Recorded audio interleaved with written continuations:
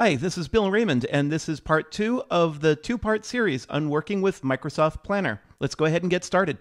As you may recall from the previous video, we have a fictitious company who's launching a new product. This is the marketing department. So far, they've got a few tasks here. Create a new brochure, create an in-store display, and they've got plan a trade event, which has already been done. So what we're going to do is add a few more tasks here so that we can make use of this product a little bit more. As you can see, as you start adding more tasks, you start to run out of vertical space pretty quickly. So what you really want to do when you're creating these tasks is think high level. What are the important things that you need to put on this page? For example, let's take a look at this update the website thing. Well, there might be a whole bunch of things that we need to do on the website. So do we want to break those out as individual tasks, or just assign them to the few people that are going to do the work, and then put a few subtasks underneath it? So you can't actually do that. So let's go ahead and click on Update the Website, and you'll find this checklist area here. Here's where you can start listing out the important deliverables for this task. For example, create a landing page. Add a pricing page. Create a features page, a product features page, and so on. After I exit this, you can see now the card shows 0 of 3 items are done. So this gives me a visual cue that there's a whole bunch of things that need to be done in order to finish this website, and that will give me the cue to open up the task. Now, there are times when I really need to see what those tasks are. So let's go ahead and reopen this Update the Website task, and you can see there's a Show on Card checkbox. I'll go ahead and exit this dialog, and now you can see those tasks are listed. As you complete a task, it will actually finish and then disappear from the page, and now you can see there's 2 tasks out of 3 that are completed, so there's only 1 left. And if I open up this task one more time, you can see they're still there, they're just crossed off.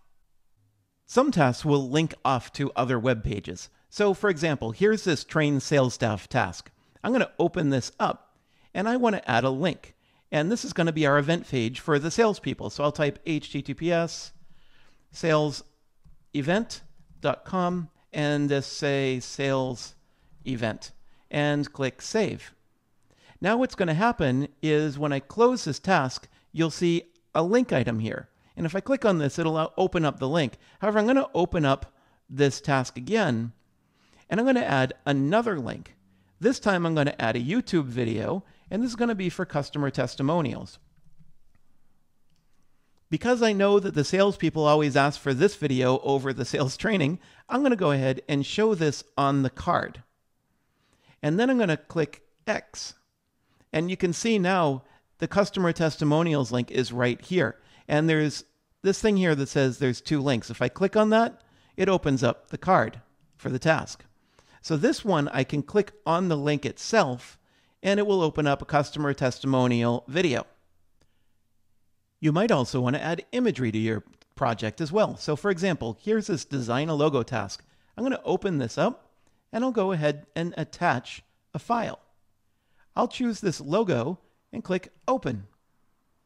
This will upload the image to the site, and then I'll go ahead and close this, and you can see the logo displays here on your project.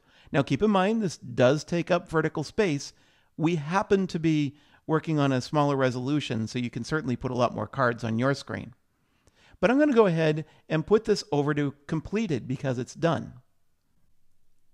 Another thing you can do with tasks is you can have conversations. So it's not really a threaded discussion per se, but you can add comments to the tasks. For example, sent copy to agency to do work. And you can just go ahead and post that, and you'll see that there will be a discussion where the oldest item, which is where the task was originally created, starts, and then the newest stuff bubbles up to the top.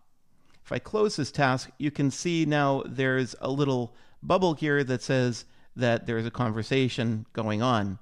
And so you can also just say spoke with agency and said they will get started next week.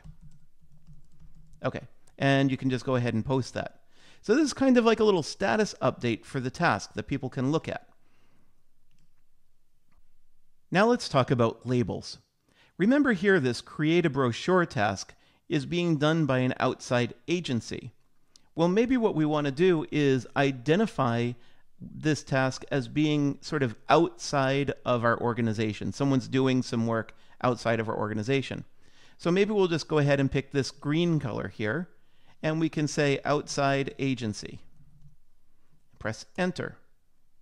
And then just come over here with the mouse and choose the green color.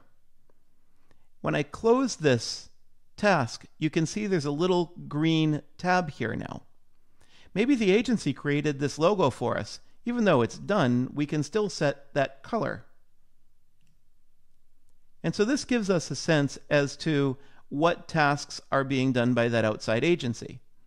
Now, keep in mind that there's only a limited set of colors that you can choose here. So what you want to do is really think about how you're going to use these colors. If you and your teams all use Microsoft Planner, then you probably want to come up with a standard color scheme so you don't go to one project and the outside agency is green, yet another project with the outside agency being purple. So that's something you'll probably want to think about. Now I'm just going to walk you through a few other last-minute details of the Planner product. There's a whole lot more you can do here. For example, if you come over here to this group by area, this is showing progress, but I could just go to assigned to. And this is actually a really helpful feature because let's say I wanted to go ahead and take this trained sales staff and assign Bill Raymond to it. I can just drag and drop that over, and now that task has been assigned to that person. Maybe this create an in-store display task should not be assigned, so I can go ahead and drag and move that over. If I come to the My Tasks section, then I should only see trained sales staff. When people are in their My Tasks section, notice that they may not be able to create tasks, but they can still move tasks around on their personal board. And that will always show up when you go back to the plan itself. If you want to get back to that original buckets display, just go over to Progress, and this will bring you to the default board. You will notice that if you come over here to the buckets area, you can create new buckets. However, they'll only be displayed in this area. So if you have some special buckets you want to put tasks in, you can do that in this screen. I'm going to head back over here to Progress. One other thing you might want to do is hold a meeting for this project, and so you'll find Notebook. But more importantly, there's this context menu here that says Conversations, Calendar, Members, Files, Notebook. So here's what you can do. One thing that a lot of people don't realize with the Planner product is really all you're doing is in the background, all of the stuff being stored is just in a SharePoint site. So I'm just going to choose Files here. And you can see that a new tab opened up. And now we are inside of the new product launch SharePoint site. You created this by way of creating the plan itself. So here you can see there's that notebook area where you can use a OneNote Notebook, and you can take meeting notes for whatever meetings that you happen to be in your project, and you can basically use that here online on the project. If you want to upload more files, you can do that. And you can also, by just uploading documents, you can see this logo 2 is here, and that's because in one of the tasks in Planner, I had uploaded a logo, and so that just got uploaded here to this particular area. So you can do a whole lot with this integration between SharePoint and Office 365's Planner. To wrap things up, we're going to look at editing the project itself. So if we come up here to this context menu at the top of the page, there is a number of items down here at the bottom.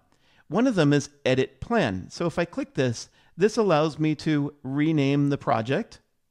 It allows me to update the description. And also it says, do you want this project to remain public?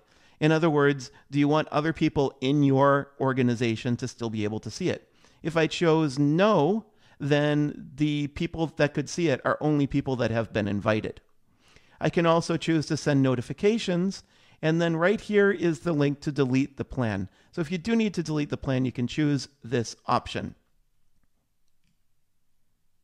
Finally, you can choose Add to Favorites. So if I choose Add to Favorites, watch the left side of the screen where the new product launch is in the middle left of the screen. I'm going to choose Add to Favorites, and you can see that the new product launch jumped up to the Favorite Plans area. Normally you do this because you want quick access to the projects that you are focused on right now. When you're done and you want to remove that from Favorites, just go back up to the plan again, to the context menu, and you can choose Remove from Favorites, and there you go. So this is a broad brush overview of using Microsoft Office Planner, and I hope you found it to be helpful. Well, thank you for watching this free video on YouTube. If you like it, I would really appreciate it if you press that subscribe button and the like button. It's incredibly helpful and it keeps the content free. Thanks, and I'll catch you in another video.